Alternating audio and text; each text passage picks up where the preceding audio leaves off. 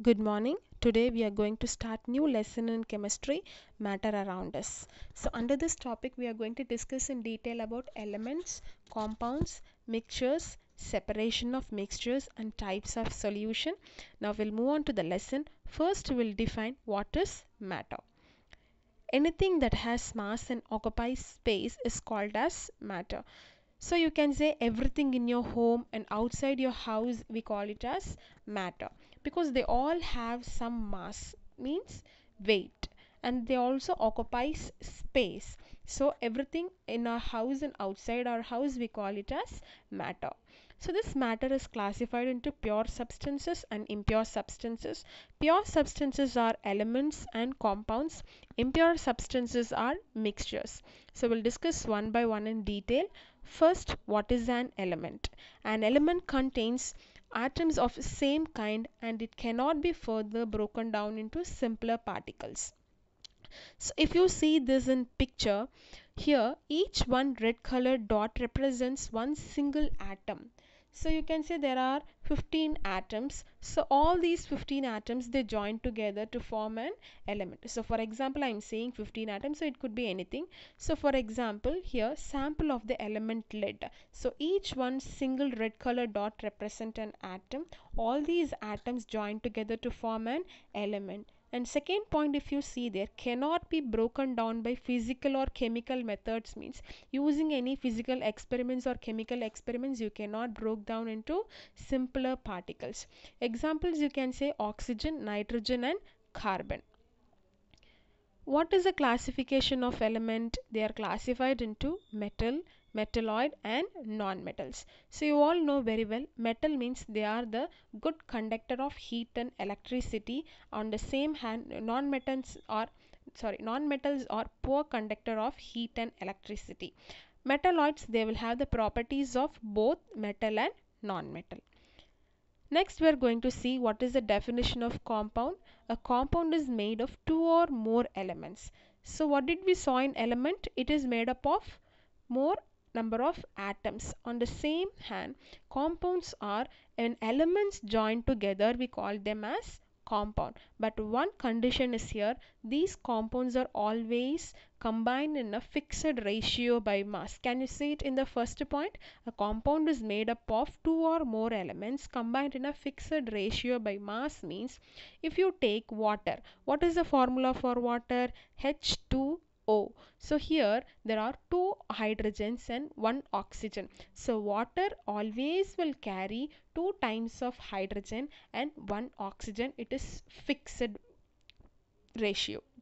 So here compound always formed by a fixed ratio by mass. What is the difference between the element and compound? Elements, so as we seen before, contains only one kind of atom.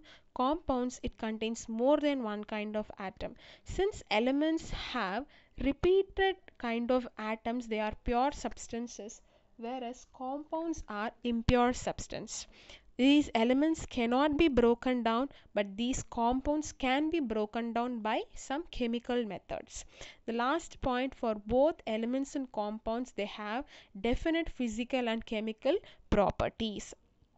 Next, we are moving on to mixture. What is a mixture? A mixture is a impure substance, which means it may contain elements or compounds also. So it may have, second point you can see, it contains two or more kind of elements and compounds or both physically mixed together in any ratio. So it is not like in compound they will always have a fixed ratio, but mixtures they don't have any fixed ratio. For example, you can take lemonade. So how will you prepare a lemonade? So you need to add lemon juice in water and along with sugar. So you don't take everything in the same quantity. Water is taken in different ml, sugar is taken in different grams and lemon juice is taken in different ml. So they are not mixed in the same ratio, they are mixed in a different ratio. So you can say lemonade is a mixture. What is the difference between this compound and mixture? So you can see it in the first picture.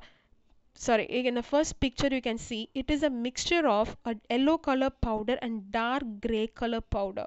The yellow color powder represents sulphur, the dark gray color powder represents iron. So this iron and sulfur are mixed together. When you take iron and sulfur separately, iron is an element and sulfur is a element. Now can I separate them? Yellow color powder and gray color powder? Yes, I can. How will I separate? Iron has a good magnetic property. So using a magnet, I will separate the iron, whereas the sulfur will be left behind.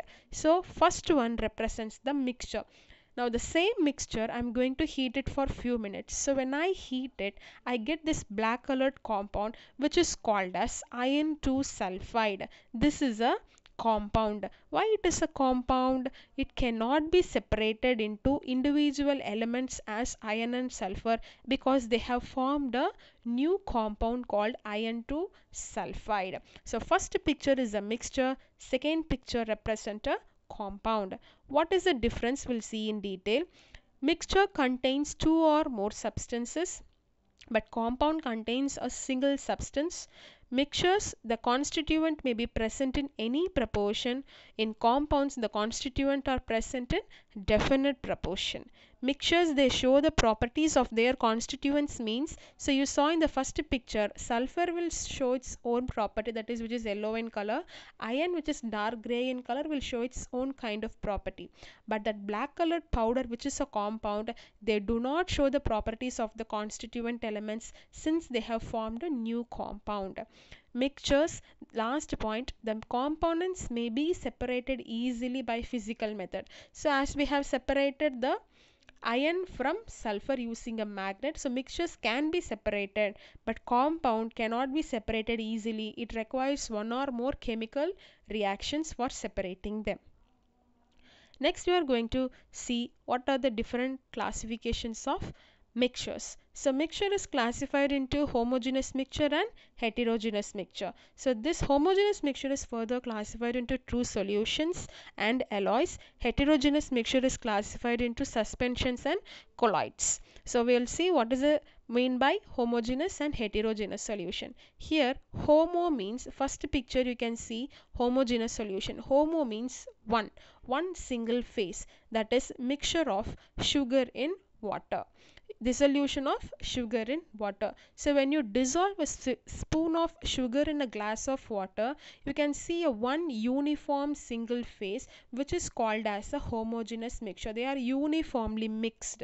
But heterogeneous means, hetero means more than one. So they have two phases, they have more than one phase, they are not mixed thoroughly. Example is mixture of sand in water. So if you mix sand in water, you can see two layers. The bottom layer will be sand particles, above you can see the water. So two phases can be seen clearly, so that we call it as a heterogeneous mixture. Next class will see how to separate these mixtures and what are the types of solutions we are having. Thank you.